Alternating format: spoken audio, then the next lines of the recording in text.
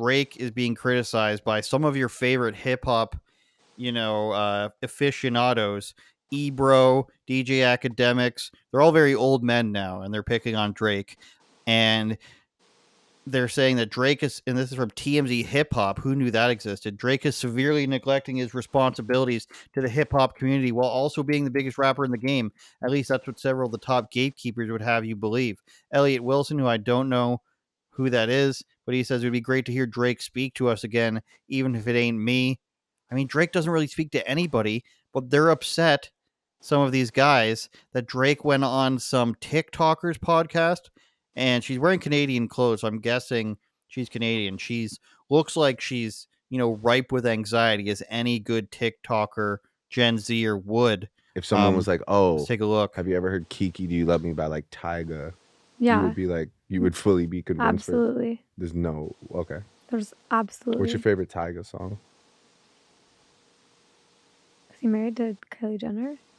So she doesn't know who Tyga is. Drake's disgusted by that, as you can see. I think it would be hilarious to interview Drake. But the idea here, Eric, is that Drake doesn't speak to enough hip-hop podcasters like Ebro and like, who else did I mention there? Academics. Surely he's not speaking to Vlad, who would surely, I'm sure, would be upset by this. He's instead. Well, they would be upset. They would be upset if he spoke to Vlad. Vlad not getting a pass in this. Yeah. Yeah. Okay. Okay. Well, I just want to say that the idea that he can't go on some stupid TikTokers podcast and, try to reach this younger generation. Listen, Drake's been around since what, like 2008 or something, Eric?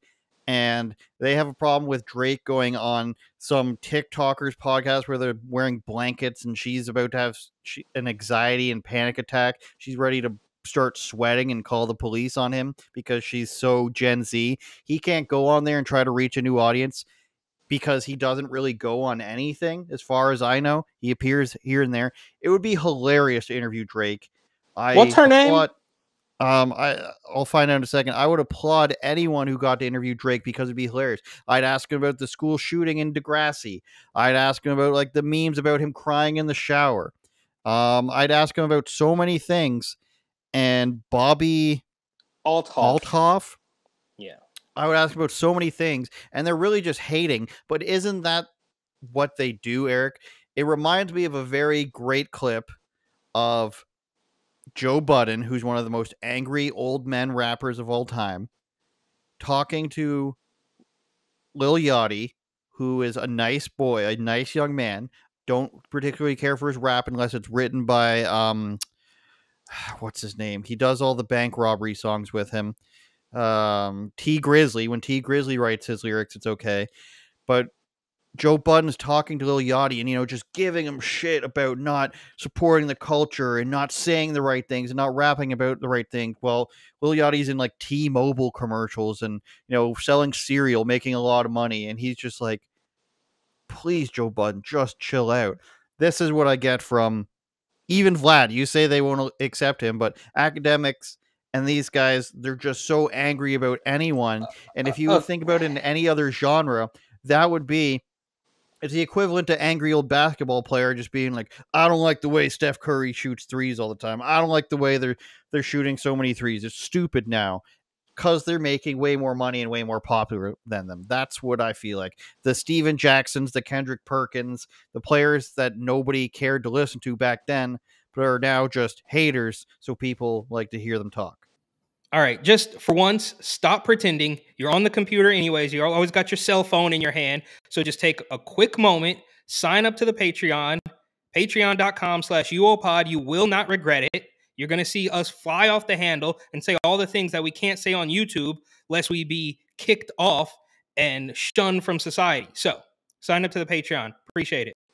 Okay. Well, first of all, we'll never know. We'll never be able to set this in stone, but I can almost guarantee you that if Drake talked to Vlad, those Elliot Wilson and academics would not like that. Maybe academics, because academics is a little bit more common sense, right? Academics, he notoriously made the switch to Rumble, right? So he's getting a Rumble check because he had videos on YouTube. Look, I used to follow Academics before he was okay. Maybe he's not a household name, but I mean, I remember when Academics had maybe a couple 100,000. He's now got 5 million or whatever on YouTube. So Academics might be okay with Drake talking to Vlad. The rest of the guys, Elliot Wilson and Ebro, are deep into the Matrix. Okay, so Vlad, white man, bad. Doesn't matter. They're not going to applaud him. A whole bunch of other rappers that are up and coming are going to call Vlad a fed because he asked probing questions that some people are stupid enough to answer. And I was curious about this because I saw this. I don't know when these articles were written or like how, but I remember when these articles first, it took over my algorithm, right? I don't even use TikTok, but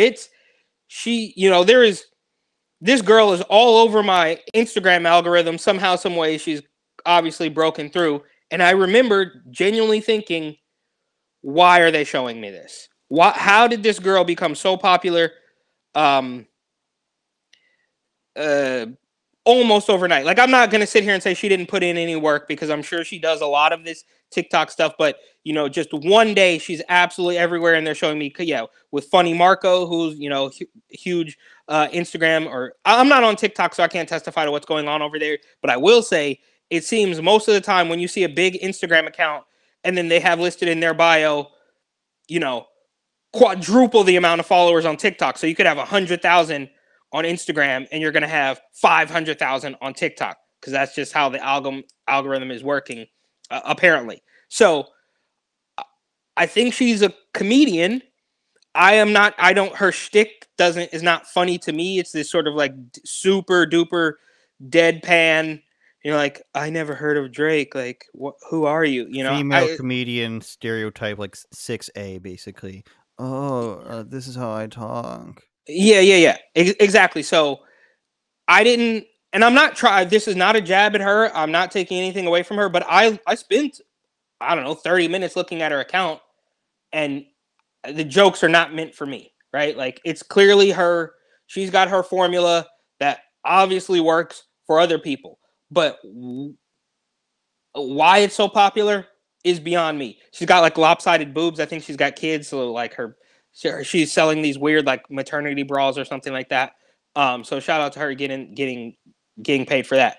And as far as Drake is concerned, it is curious as to, whatever agency she's working for, they put them in touch and got that done. But you also mentioned Lil Yachty. These guys they were good. They had their moment. Drake is obviously, Drake comes on my iPod on shuffle, iPhone, whatever, on shuffle. And I remember how many great songs he has. So shout out, America's Hat. But it's over, bro. Like, Drake could live the rest of his life and not put out one more song, and he would be absolutely cemented. It wouldn't even matter. So I guess what he's doing is taking this other lane. And outside of all that, and Yachty doesn't even hold a candle to that. Him and Yachty are buddies. That's probably, if I had to guess, Yachty probably co-signed this girl. Like, oh, okay, Yachty might be 10 years younger than Drake, and he knows about this girl. So when they're hanging out, Yachty could say, yeah, go on the podcast. She's a cool girl, whatever. And that's just me guessing. All that said, they are both completely compromised for one thing alone. And I'm sure you know what it is. Do you know what it is? Who are we? Drake and Yachty. Yes. Compromised? What are they? Why would those two? I know that. I didn't realize Drake's only 36. He looks terrible for 36. Well, I thought he was 45, and Lil Yachty's 25. So you're right. I thought I was about to make fun of you. What are they? What am I missing? Nail polish. Right. I was actually talking about that today. Who was it that it was? Some guy. My girl was watching some show, one of the Sex Island shows. Those shows where they have the couples meet the singles, and one of the black guys on it had painted nails. Like 2 of his nails were painted, and I was like, Eric said, for a black guy to have his nails painted, that's the step into the direction that you don't want to go.